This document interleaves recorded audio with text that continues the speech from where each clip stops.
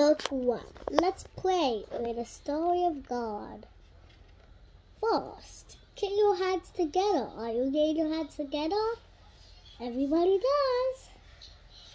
Okay. First step. Close your eyes. Bow your head. Say, "Dear Lord." You could do whatever you think about. When Jesus was born, you could see barely. You could pray. So now let's start praying. Get your hands together. Close your eyes deep. Don't go deep to sleep yet. Just close your eyes. Bow your head. But it's still time. You could barely see.